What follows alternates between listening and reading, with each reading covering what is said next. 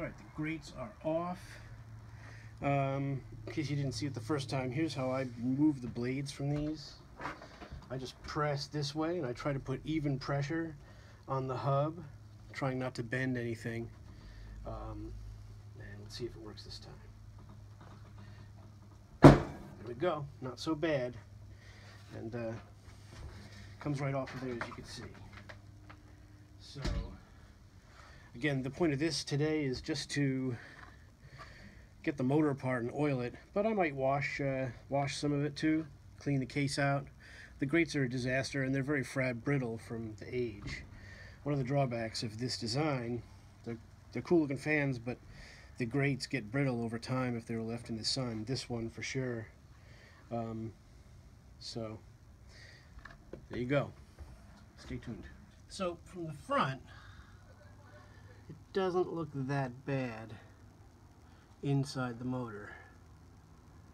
I'm going to do my best to clean this goop off. I'm probably going to use WD-40 so that when the face slides off, none of that sticky stuff ends up on the bearing. I don't know why. I mean, I know why they did it, but wouldn't that stuff get all over your bearing and create some terrible problems if you took the motor apart? And aren't you supposed to take the motor apart to care for these things properly? So then doesn't that stand to reason? Blah, blah, blah, blah. You know the deal. So I'm going to see how I can do that. I don't want to get any WD-40 inside, but I want to get as much of the gunk off. We'll see how we do.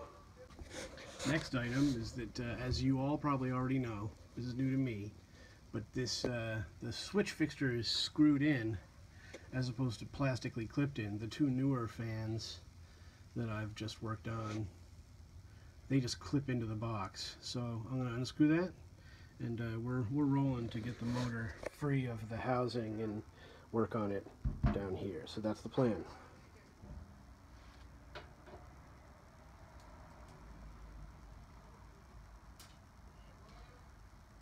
Off, and then I suppose this just slips out. There we go.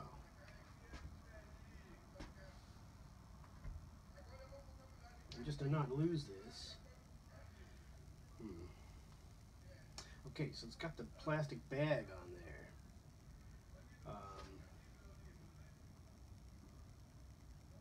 Which is kind of wretched. Maybe it's about time after 30 years to take that little bag off of there. I'll try and clean some of the dirt off of the wire here.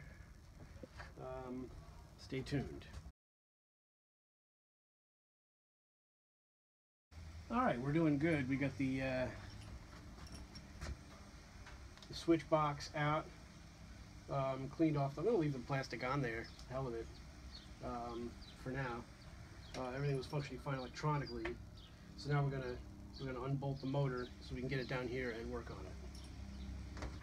Alright, so here we are. We got this crusty old girl off, and just need to get the grease off of the case, clean out the motor. Again, I'm going to try to get some of this goop off of here before I pull it apart. So that's first. And I'm probably just going to use a little WD-40 because it's a good penetrating cleaner. So hopefully that will do something nice for us without getting it into the motor. So let's see first if this is spraying. Shake her up. Alright, so we got a little pressure, and let's see what we can do.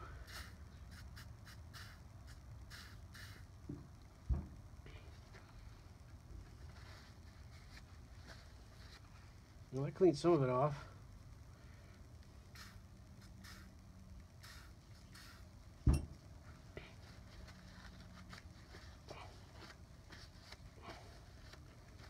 Alright, the goop's coming off. What it looks like is we have some rust, or worse, build up here. I might have to get out the emery cloth. It's chipping away a little bit, but let's see if a little more WD-40 helps.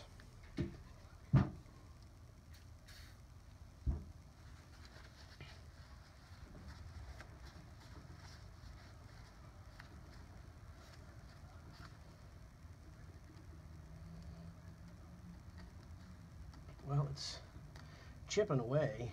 The question is that going to be enough? keep working on it here. So chipping away at that junk that's on there, whether it's old oil or who knows what it is. Okay, but that's not going to slide right off of there too easily. We're going to need to address that probably, I would imagine. I suppose since we're cleaning it, it doesn't matter if we get a little WD-40 in there because we're going to clean it all out of there anyway.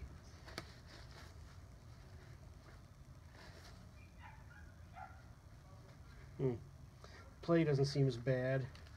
And I wanted to remember to mark the top. I was going to mark the bottom rather with a Sharpie so that when I put it together it all goes together correctly. But I shouldn't need to do that on this motor because these have the oil ports, so you know what's the top. So I guess I don't gonna have to do that. That's what one of the things I was thinking about doing. All right, next item of business. All right, so that looks okay. It's fairly clean. We're gonna drop, might even put a little oil on here just so that it's easy coming off. I'm gonna double check that it's clean, and we're gonna try and pull this motor apart. See how it does. Now, I've been checking out some videos and watching some repair stuff. There's one guy in Canada, great page, he's an electronics repair guy, and he's done a few motors just for himself, fans just for himself, and he does really good videos, pretty in-depth, and he, on some of the older fans, these are difficult to get apart, and I have seen him use a hammer and a flathead screwdriver to start popping them open. This might not need that, and I would use a piece of wood, and I would also tape. I brought some masking tape out, and I would tape around the fan to not screw up the paint too much. Not that it matters really, the paint. I mean, we're not talking about a museum piece. This isn't going to the Museum of Fine Arts, so it's just a fan. But still, you want to take care to do those kind of things, because when it comes down to the Lasco 1954, that's the one you don't want to scratch the paint on. So good practice across the board is good practice across the board. So that's the plan. Stay tuned.